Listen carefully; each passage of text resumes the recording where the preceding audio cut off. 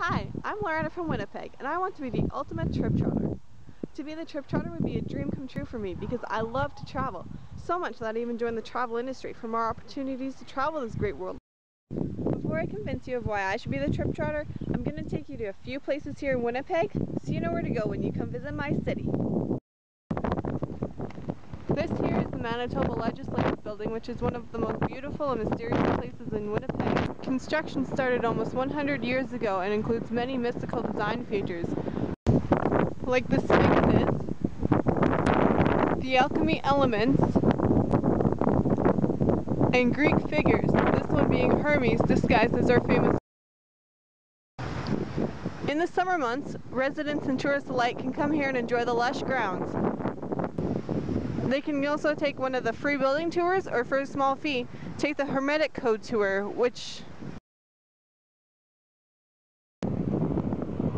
Also at the ledge, you can see some of the bears on Broadway, a fundraiser that was done a few summers ago to raise funds for Cancer Care Manitoba. These bears are painted by local artists and can be found all over the... Right behind the Legislative Building is the Assiniboine River Walk, which can lead us in the summer months when it's not as flooded as this to another destination down the river, the Forks. Here we are now at the Forks, where the Red and Assiniboine rivers meet, which is a National Historic Site of Canada. Over 4 million people come here each year. A flurry of activity at any time of year, you can be sure to find something going on no matter when you visit.